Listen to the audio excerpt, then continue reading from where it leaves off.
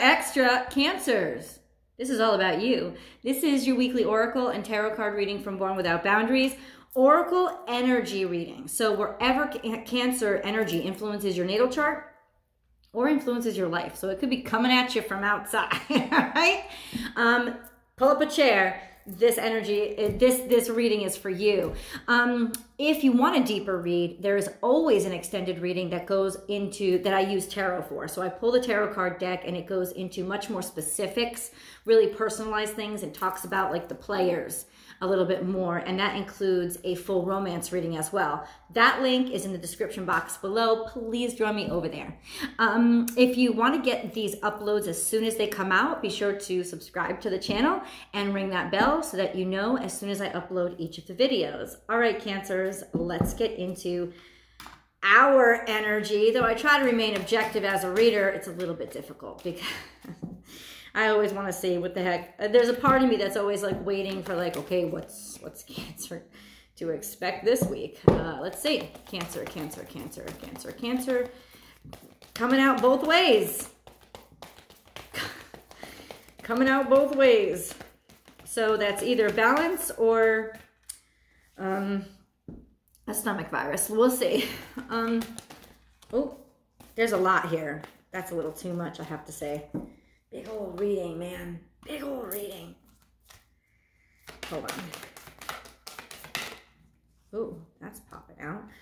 I swear to God, you guys, it is like literally popping out like front and back. I don't even understand that. That's crazy. Crazy good. Spirit. I was just thinking, I need a crowning energy. And as soon as I thought it, Spirit has a plan. It's destiny, it's fate.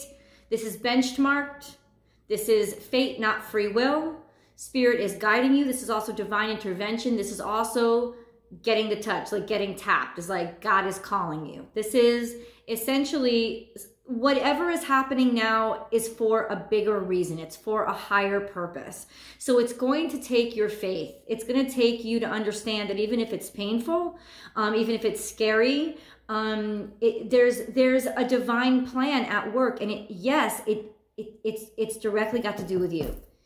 It's 150% has to do with you, Cancerians. This is the divine plan. It could be our divine plan. I had hypothesized that maybe this COVID-19 global quarantine was the perfect way for Cancers to go out, to leave their North Node responsibilities and hand them over to Gemini. It was like, listen, you know, we tend to be a more subtle sign. We tend to be easy to ignore until we're not. And then it's like, didn't I tell you to put more focus on the house and home? Didn't I tell you to put more focus and respect your families and care for your families?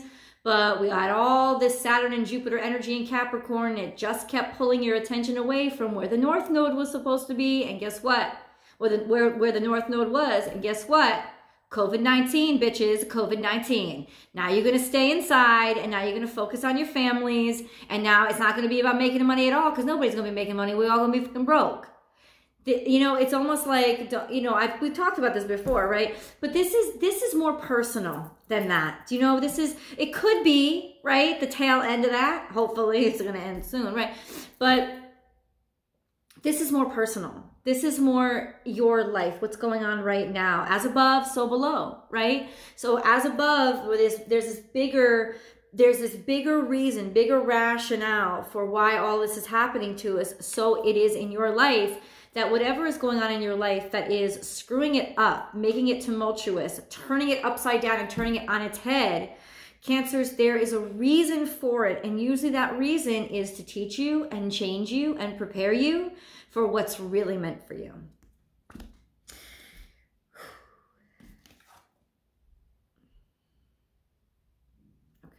And just as I say that, this is you, little butterfly. It's time to spread your wings. It is a transition. It is a time you're being put through the fire to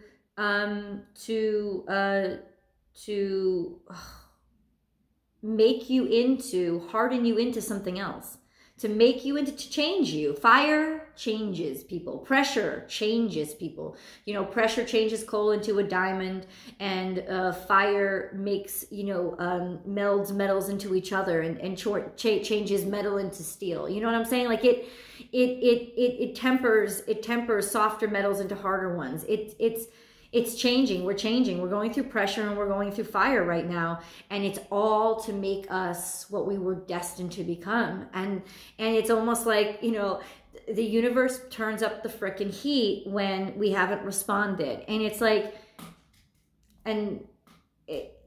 I think overall it's a beautiful thing. In other words, confirmation, Cancerians, you are going through a transitional period in your life. Your life is changing, and it's changing permanently. You're never going to go back to the way that things were, because the way that things were is not the way that they were meant to be. Time for a beginner mind. Oh yes, this is Aquarian energy, but it's definitely our stance and how we're looking at this. Oh, okay, I will start over, but I am not going to like it. You know what I'm saying? That kind of energy of like, oh, you want me to start over? Psh, spikes out, bitch. Spikes out. You know, it's like, all right, then you're going to get my needles. You're going to get my defensiveness. We know that's a Cancerian thing. Like, we get it. We understand. But this is, it's really more, I'm silly, I know. It's really more to say we know this is a new beginning. This is a new start. And the reason why we're so defensive and the reason why we're so scared is because we have never been here before. We are at a place in our lives that is brand new to us. We don't even know what we're looking at, if we can see through the mist, because some of us are looking right into mist. We can't even see a foot in front of us. So Cancerians, this is a confirmation of, yeah, we get it, that this is you, and you have to prepare yourself. You have to prepare yourself in the only way that you can feel safe, which is to brandish your swords and let people know what you're packing. Don't mess with me while I'm going through the change. Sometimes life stings. This is Scorpionic energy. This is the world. Your world is changing and it hurts. This is also a hurt world, a world in pain, a world that's suffering. And I don't understand how you can be Cancerian and not be picking up on that. You know, it's like this is a time when a lot of people are stressed. A lot of people are sad and scared. And being the most psychic sign in the zodiac, I don't think that it's possible for you to not be absorbing that, right? So a lot of this pressure is also being felt on the outside. It's not necessarily just you. It's what you are picking up on the vibes, because the whole planet is feeling this, you know? Yeah, sometimes life hurts. And this is, I know it sounds unsympathetic, guys, but it's not. It is, I think, the root of all sympathy, which is, this is something we all go through. It's the root of all empathy, which is, we know. It does. Sometimes it hurts. It hurts. Change hurts. And the only way to protect yourself from it is to make yourself look tough on the outside, even when, you know, on the inside, you're just this tender little critter that really doesn't have any of the defenses. If you don't like brandish all you got right up front, right? Your central energy. Also, 44. Stability to the max, but also adds up to 8, which is destiny. It's sitting right beneath, and I'll flip the camera so you can see the cards. More destiny, 8 and 8. That means money's coming in, so better look out for those government stimulus checks and loans that you applied for. But also, you can reclaim your power. You can get your power back. You can get your sense of who you are back. This is coming out of the dark, like you've been hiding in the shadows. And I think this is the soul you, your soul, your truth, has been hiding in the shadows for too long, and now it's being forced into the sunlight. And you know what? The sunlight fucking hurts.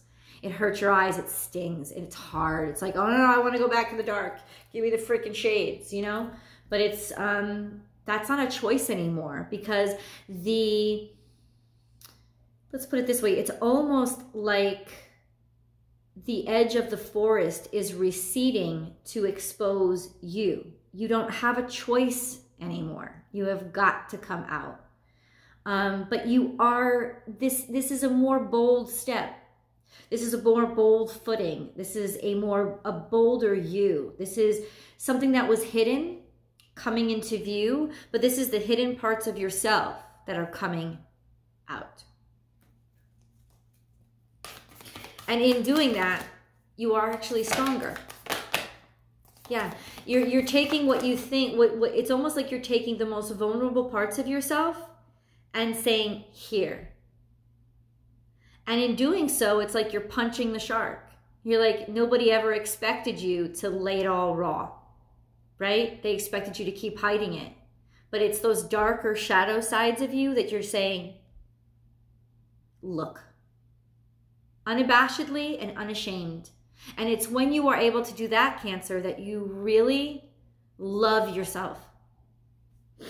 Trust in the great mystery, awakening. 6 + 5 is the energy of 11, which is awakening. And you got 11 here, right? So you're just letting it, you're just diving in, letting it all flow over you. Trusting in the harmony that is the unknown. This is diving in deep, going to the depths. This is not holding back and not being afraid. And like I said, just giving yourself over to your emotions and the powers that be. The only way out is through, and so you're diving in. This is diving into your emotions. It's almost, in some ways, a practical use of your emotions is actually going to lead you to be a big fish in a very, very big ocean.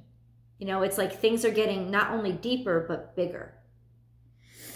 And then here we have learn from the past. So this is definitely a reflection that you're going through of all the things that you've been through. Your past has led you to where you are now. An understanding and an expression of the lessons that have been learned, the ways that you changed. 2 + 5 is the energy of 7. You are literally creating something based on lessons that you've learned through the pain that you've been through. And then 10, which is once again, this energy too, 10, right? The hurt and the pain is yielding 10, abundance and prosperity. So there is, and this is Taurus energy, so it's financial abundance and prosperity.